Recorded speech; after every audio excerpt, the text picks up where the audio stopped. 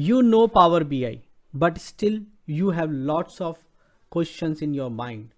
How does it happen? Why it happens? How can I do that?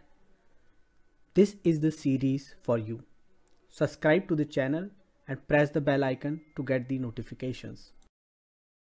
Hello and welcome to another video of Abstract Thesis series, and in today's video we are going to discuss on Power BI use case working across two tables without using a merge. I came across a problem in the community, and the problem is like this. I have this date ranges in the table where I have a date range which is starting from a date and ending on a date, and the date range might not end, means it is still active till today, so it may continue for certain duration. Now what I need to find out in that case is that there are other set of dates, and where these dates, how many times these dates appear in this date range. So let's say 1st January and all, how many date ranges is appear. So maybe the 1st January is appearing here, at least at the two places the 1st January might be appearing. So we need to see for how many places in the other table these things are appearing, and the solution need to be in Power Query. So let's jump onto the Power Query, go to the Home tab, transform data, and we reach Power Query. Now I need a new column in this date table to check out how many times this particular date, a given date, exists in the ranges. Now this is not a case where I can simply use merge and can do it. So what I decided that I'm going to create a new column here and going to do these operations there, but it is going to be a little bit different. And one more advice, that these kind of operations could be really costly because we are going to access the complete table. So my advice would be only use these for learning purpose. Don't use it for the bigger table or the larger table, because it might really slow down with the larger set of data because we are going to access the other table. So now let's start looking into the solution. So we will create a custom column. So I click on the custom column. Now challenge here is basically when I want to do some operation on the other table. Let's say basically the operation which I'm going to do on the other table is Table.SelectRows, where I can filter the other table. And to do that, I need the date from this table. Now when we do the two table across it, Power BI will not be able to identify that this column belongs to this table or this column belongs to that table. Power Query is not going to do it. So what we are going to do is very similar code which we used to do in the advanced editor. So we will start doing that code, and I'll explain you why it is needed. So let's start. Let me press enter and let me write down let. Now after the let, I'm going to create a variable which is basically, let me call it my call underscore call is my nothing but my dates. Now the next thing which I need to do is I need to create a table which is filtered table, which is going to come from Table.SelectRows. Now how I want to select the rows from the other table? So the table which I want to do the select rows is ranges. In the ranges, what I want to do, this date should be greater. Now I can't simply use dates here. That's why I put it into a variable. I'm taking this rows value as a constant so that I can now use it. So I'm putting it into a variable so that I can use it, because this Table.SelectRow might not allow me to use the dates from the table which is dates table. So that's why I taken it into a variable. And one more thing which we have to do is comma, because every row should add with a comma. So now ranges. Now what is our condition? So we say whenever we do such kind of condition, each, then we have date 1 there, date 1, we have to remember the column name. Let me show you the column names here, date 1 and date 2. So date 1 is greater than or equal to underscore call, and now challenge for the other second date 2 might be null. So we have to handle that first.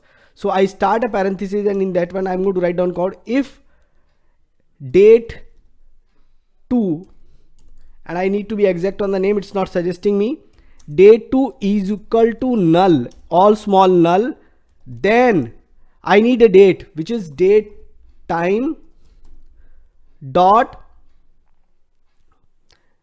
and time is T is capital, date time dot fixed local now.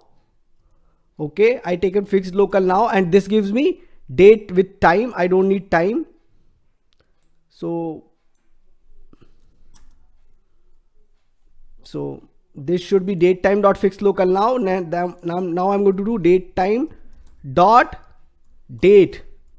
So I'm going to take out date time dot date, and then I got this date. So this you might have seen when we want to get today's date. This is how what we do. So DateTime.date, DateTime.FixedLocalNow is going to give us today's date, and there are additional dates which are available which are ending. We are not bothered about that. So we are saying, okay, if date is not available, we are going to consider today's date. Else if it is null, then this, otherwise it's date 2 only. Okay, now it should be less. So the date 1 should actually, the condition was date 1 should be less than equal to my date. So date 1 should be less than equal to, and date 2 should be greater than and equal to. So condition, I corrected it here, underscore call. So that's my condition, and then I should add and here, and I should put another comma here. Now what I need to count these rows. So another table operation is required. So I need to count the rows now. So underscore count is equal to table dot count, row count. And in the row count, what I need now, this could be a little bit problematic when you do it in Power Query, simply pressing enter. I need a table, and that table is nothing but underscore table.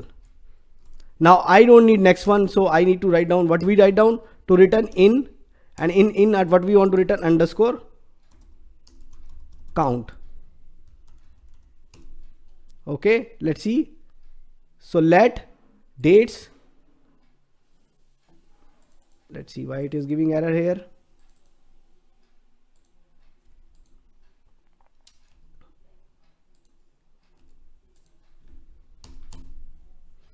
And this is A and D, and now the code is correct. So what we are saying, column dates, the table.SelectRow ranges, the select the table ranges where each date 1 is less than my date. So whatever date I have in this row, it should be less than, the date 1 should be less than, and date 2 handled with the blank value or the null value of which today's date should be greater than my date. That is my condition with my current date in the row. And then in such scenario, you will get a table and you should need to count that. But before I give this formula, let me do one thing. Instead of count, let me return table to you. To let's see what happens actually, what we get. So let me do this. Okay, we have done a mistake. See, this is what happens if we type and enter simply. It could happen like this. So, and see again, DateTime.date again is giving problem. So let's see DateTime.date, DateTime.FixedLocalTime. Okay, seems everything is correct. Now you click on the empty space and look at the table. See, in these two dates it is lying. This one is lying in these two dates. Let's look at something in July. See, this July one, it is lying between this July to December, January to null, and July to null also. Now look at something which is after December. It's going to be here only, because see, we are taking today's date. We are ending every null on the today's date. So they will come only till November, not after that. Okay. So that is how we are building it in. So now we know this is the table we are getting. So see, for every row you scanning the complete table and getting the set of column. Now think about if the columns have the width or the rows are too many, then how big that operation is. And that's why I said, okay, it's good to have this operation, but it could be really costly. So now we go ahead and replace this with count and say go here. So now first row is 2, second is 2, third is 2, till June we'll get through. Now in July we are getting 3. So let's go back and look at this. So if I'm a July, can I come here? No. Can I come here? Yes. Can I come here? Yes. Can I come here? Yes. 3. Okay, that's correct. So this is how you got it. Now, so you got a new column. Now this is in Power Query. We have not used DAX. You can do the similar thing in DAX also.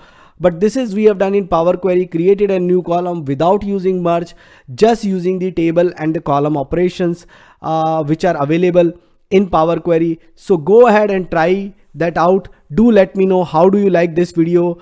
Thanks for watching video. Thank you. Keep watching, keep asking questions in comments, subscribe to my channel and press the bell icon so that you can get notification for new videos. Thank you.